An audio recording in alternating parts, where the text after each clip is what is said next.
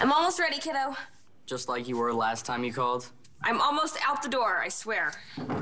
Relax. You still got at least an hour before it starts. Yeah, it's just I couldn't find my other earring and that held me up. Don't worry, Dad's not even here yet.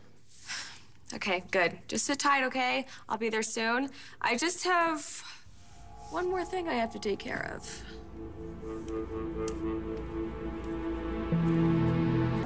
You got those rings, right? The precious. They're ours. See you soon, Gollum. Yo, Shane! You ready to rock this wedding joint with your grandma? I thought it was just gonna be Mom, Dad, and me.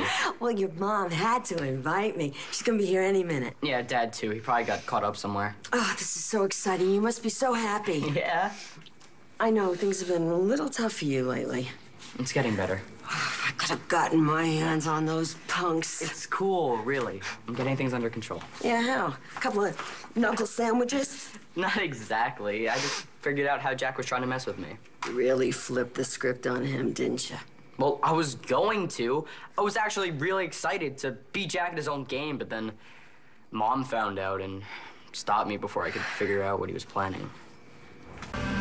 So you really dropped a weight on Jack's toes? Pretty much. Well, you should have broken his kneecaps. But I am so proud of my grandson. And baby, I got to admit something. I was a little worried when Echo de Savoy came into your life that I was going to lose you. No way. I mean, Echo's cool, but, you know, you're Roxy. I am. And I'm so glad, because in my book, you really are a true balsam. Even if you really are a Buchanan. You've said your... Say cheese. Formaggio. Oh! Shane, thanks for holding down the fort. I was delayed, unnecessarily. Roxy, what are you... I'm here for the bride. Who's not here? Where is Gigi?